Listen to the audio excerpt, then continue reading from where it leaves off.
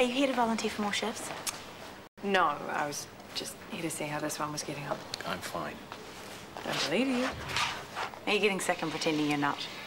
Typical male, either in total denial or total man flu. He hasn't told you, has he? It's not the sort of thing you make polite conversation about around the water cooler. What's happened? Scotty's old army buddy, Warren. We came home last night to find him on the couch in the living room, dead.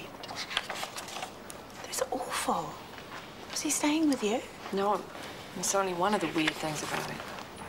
You should have said something. It's not a big deal. Sounds like one. Well, if you two absolutely must discuss this, I'll leave you to it. I've got patients to see.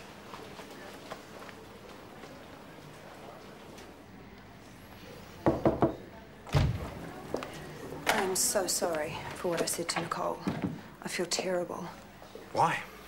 It's the truth. You think I botched Dallas's operation and made a bad situation worse for both of you? I don't feel like that all the time. It's just when people talk about how good you are. I did my best for Dallas. I know, but I can't help wishing that things had turned out differently, and sometimes it comes out the wrong way. I'm sorry. I don't want this to come between us. Oh, neither do I, Zoe, but... No buts, please. I'll make up to you for what I said. Oh, don't be stupid. It's me that needs to make it up to you. I may have done my best, but it wasn't good enough, and I understand the strain that puts you under. And now here I am trying to make my big career break.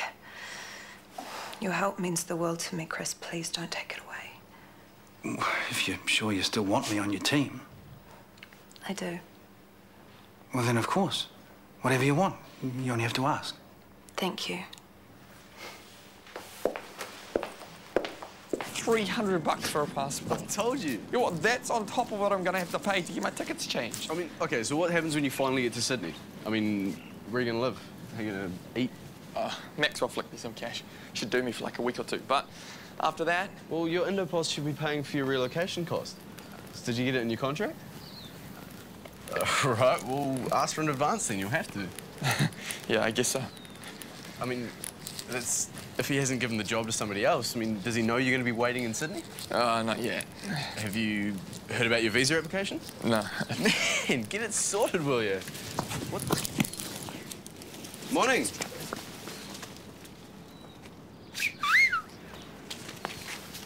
Oh, don't worry about it. I get it all the time. Not you, you dick. Just ignore him. It's not worth it.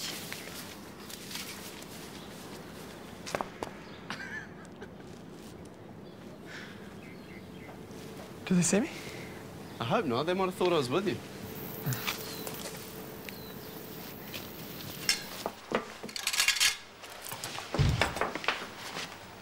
What's going on? I'm doing my instrument lab. You're not even supposed to be here. From 1 o'clock I am. I was back early from lunch, so I thought I'd get onto it. Cervical laminectomy, right? That's it. Yeah, you must have misread the roster. I'm scrubbing in on this one. I don't think so. Do you want to fight about it? No, I just want to do my job. So drop the attitude. Let's check the schedule, shall we? Let's.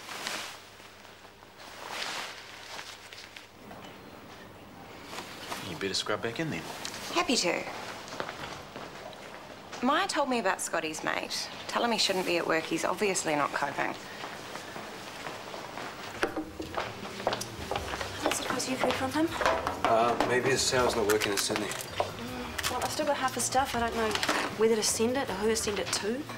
If he gives me an address, I'll pass it on. Thank you.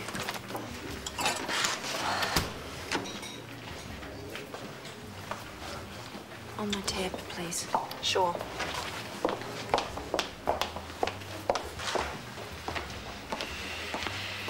You can tell how worried she is, eh? Tara? Oh, she always looks a bit strung out. Yeah, because Daniel always treats her like dirt. He still hasn't told her that he's here. He's not going to either. Well, TK's over there, tell him. I can't. Daniel swore me to secrecy. Fair enough. You, on the other hand... No way. None of my business. So you're going to leave Sarah stressing out while her son's sleeping on your couch? What do you want me to do? Talk to him. Or at least try. He might listen to you. One spoiled brat to another. Why do you care so much anyway? Because I know what it's like not to have a mother around. He doesn't know how good he's got it. I've just come from a meeting at Central and your name came up, Zoe. Why didn't you mention they'd let you go? I was never on staff. I worked there as a freelance dietitian. But not anymore. You're inducting someone new into your role. Central wanted someone full-time, including regular nights and weekends. With my son, I can't do that. Is there a problem? They did say your food ideas were a little extreme. Which is why I'm launching them here in a more forward-thinking environment. If we did everything by Central's books, nothing would ever change. I thought they'd taken on your post-op diet plan. A conservative version of, and their readmission rates dropped as a result. If they'd been a little more open-minded, they would have seen even greater success. Okay, I think it's time we had a look at this food. Are those your menus? Mm-hmm. I can print them out. Go on better. How about a tasting tomorrow? Tomorrow? We're planning to instigate the new regime next week. Are you not ready? Of course I am. Tomorrow's fine. Where? My place. Lunchtime. Good. We'll see you then.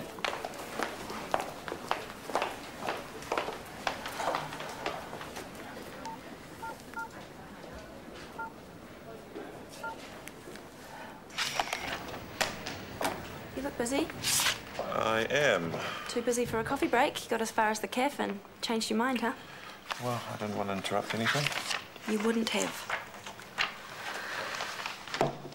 Have that if you like. I don't really feel like it. No, I'm all right.